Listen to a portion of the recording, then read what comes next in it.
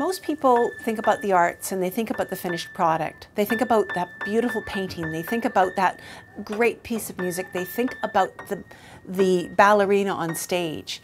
But they don't understand what it took to get there, not only for that artist, but for the army of people that have been behind them, helping them every step of the way. North Van Arts has been part of that muscle, part of that community that has helped present that work for the last 50 years.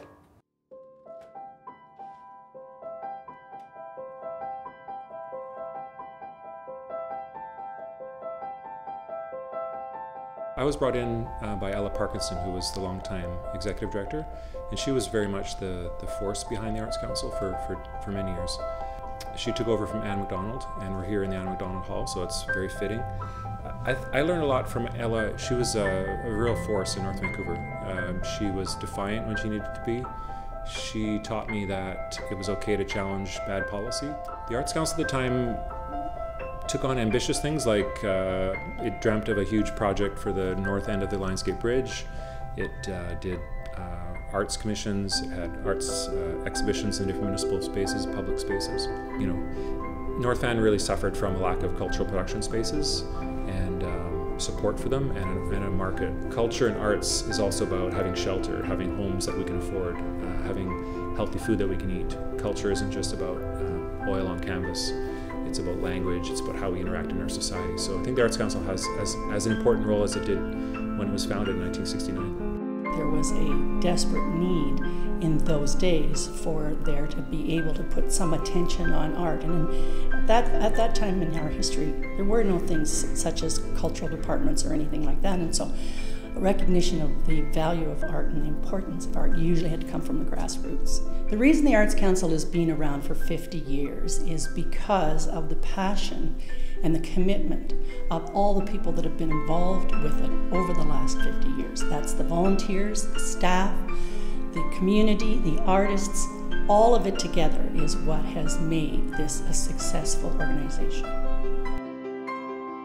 Well, we're connectors. So we're that organization that's able to work with all sorts of different levels of, you know, artists, residents, visitors, government, and sort of hear from them all how arts and culture can serve them and what their needs are, and then we can look at how we can come to the table with an arts and culture solution to those needs. We've been around a long time, 50 years, and we have a lot of important programs that are out there that have been those connecting points for people for a long time. We're doing that through our festivals and events, our exhibitions, and our arts education program, and our art rental program. Arts, culture, these are expressions of humanity. They're expressions of how we understand ourselves and understand each other. And they're also expressions of how society and civilization tries to understand itself. And so the importance of art and culture can't be overstated. It's clear that North Van Arts provides an incredible service to our community, and our community appreciates what it is that they do. The North Van Arts Council has been an incredible supporter of arts-based education and arts-based engagement, primarily through music. So it's been very much a partnership with them for a number of years. There is a desire to innovate and do new, and a desire to continue to meet the needs that are present now, not the needs that were present 5 years ago, but the needs that are now. And that takes a lot of work, for sure, to have to kind of constantly be changing and ebbing and flowing, but I think that is the work to be done, and the Arts Council has taken that on. It's one thing to say partnership, it's another thing to actually engage in an integrated way. And what I've always found with the Arts Council is a genuine, how can we do this together? I don't know all the things they do, but I know that the kids like it and that they are getting out in the community as well. And I think that that is a big goal for the North Van Arts Council, is to get art into as many spaces in the community as possible and having people interacting and building these different kinds of relationships. And I think that that's really fantastic. Instead of just having one place where people can come and have art, they try to have it everywhere. If you're going to bridge cultures and build community, you have to do that by engaging with the community and not be tied to a facility. So you got to take yourself outside of this space routinely so that you, as an organization, can know what your community is and what your community needs. And you do that by not just engaging with them in conversation, but you do that through collaboration. We get superb exhibitions in here. Incredible talent comes through this door, but they all love the fact that it is it's an integrated community where absolutely everybody is welcome.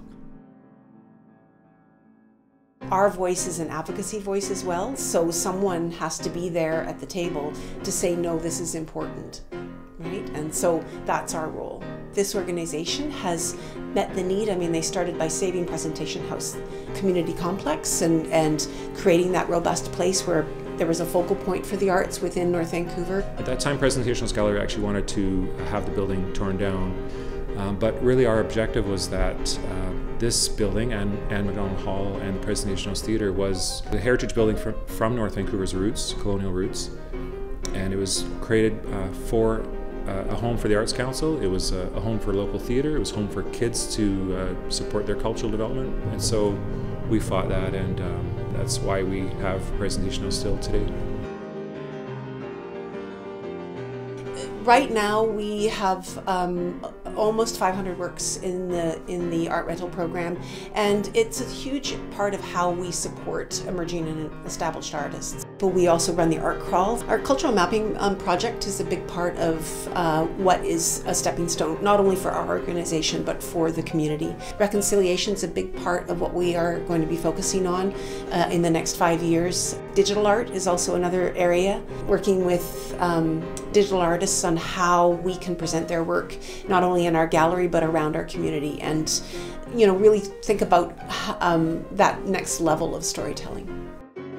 Their insignia is on so many events that I go to where I'm like, oh, North Van's Arts Council, okay, they were involved in this one too. And I think oftentimes they're probably in the background, right? They've been a funder, they've been a supporter, they've been on the outside kind of helping to hold that space and allowing other people to carry the work forward and do the innovative programming and all that stuff, but as that sort of steady financial supporter on the outside, making sure that there are good things happening. I know that they are a total stalwart within our community. It might have been a summer student that switched from science to fine art, because that's happened. It may have been an artist who hadn't sold anything in a long time and they were going to stop painting. And, we're there to support them, to let them know that no, you're in your soul. You need to do that, to support them. And so I think the biggest asset is that we have made a difference, one person at a time. And that's amounted to thousands and thousands of people over the last 50 years.